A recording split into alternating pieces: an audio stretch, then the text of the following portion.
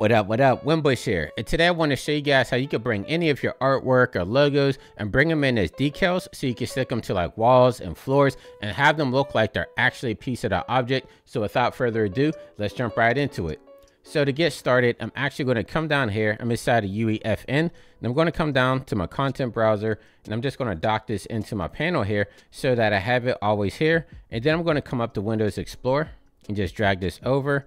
And I have this Fortnite logo that I'm going to use. As you can see, it's just a PNG. It has an alpha channel. I wanted to use this because I had the alpha channel so I could show you guys how this is really cool, how we can have this stick against the wall, even bring it in the alpha. So I'm going to left click and drag this into my scene here. And now we have it inside of our content browser. Now, if I right click anywhere in my content browser, it's going to bring up this menu, and I'm going to left click on material. And then I'm just going to name this one F_decal.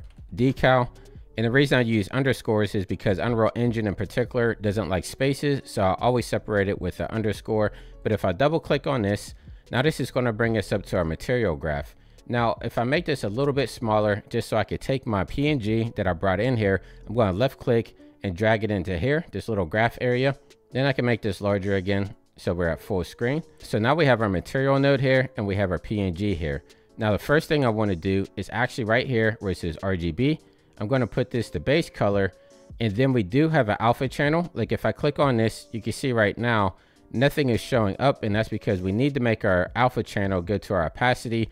But as we can see, it's actually grayed out. So if I click on my material node right here and then come down here to the bottom left right here where it says blend mode opaque, I'm going to left click on this, and I'm going to click on translucent, and now you can see we actually have opacity pop up here.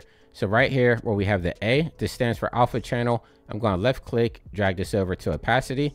And now you can see that we actually have our image in here and everything looks good, right? But the one thing that we don't have is telling it that this is actually going to be used as a decal. Like right now, basically all we did was bring in the image, and we have it on our material as just an image with an alpha channel.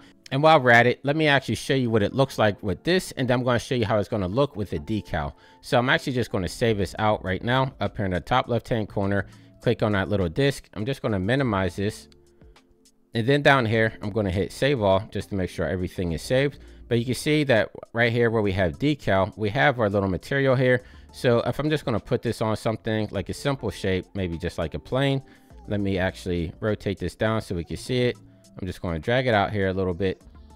Come down here to my transform. Let's just make this an even 90. Maybe even make it a little bit larger, like around 3. So if I left click on my image here, my material, bring it on here.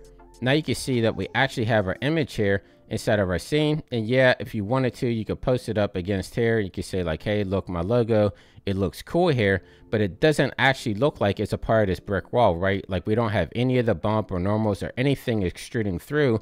But I'm going to show you guys how we can actually take this to the next level and make it look like it's spray paint on or even stuck on like a sticker or a poster. So going back into my material node here, I'm going to left click on this. And right here where we have our results node, I'm going to left click on this. And down here where we have material domain where it says surface, you want to make sure you're on deferred decal. I'm going to left click on this, and it's going to disappear from here, but that's perfectly fine. I'm just going to click on save, and then I can exit this out.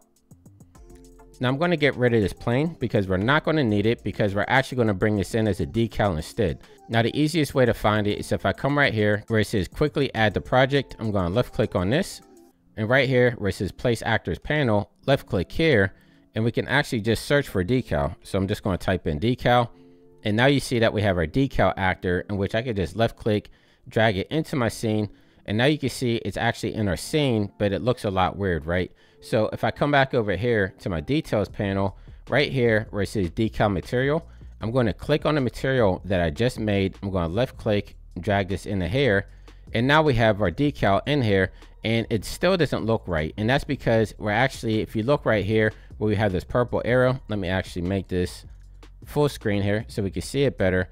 But our purple arrow is actually pointing down. So what it's basically telling it is that the decal is going to be going below, but we want it pointing at the wall. So it's as easy as just rotating it over and having it point in the direction of the wall. So if I come right here to my rotational tool, I'm just going to drag this over until we're about 90%, somewhere around there. I'm actually going to make this a little bit smaller too on the scale. So let's say maybe like 0.5 just to make it a little bit smaller. And now you can see that we actually have our decal inside of our brick wall. Well, not inside, but on top of our brick wall. And it looks a lot better. So if I scroll in here a little bit more or just push it in, you can see that we have this green box, and that's basically our volume box, right? So it's basically saying like the more that is actually on the wall, the more transparent it's going to be. And it's going to go in reverse there too. So we probably don't want it to be this size, right? Because if I look at the back of the wall, you can actually start seeing it come through on the other side as well. So the way that we go about that is coming down here to scale. I'm just going to click on this, and then right here where we have a red axis, I'm just going to make this a little bit smaller, maybe like 0.1, somewhere around there. And you saw that it disappeared, and that's because whatever's colliding with this green volume box here, that's what's going to be where our decal is going to show up. So if I slide it back in here, now we can see it. We just have it on this side. We don't have it on that side, and that's because we made it a lot thinner. But if we actually look at it close up, you can actually see some of the brick is starting to extrude through.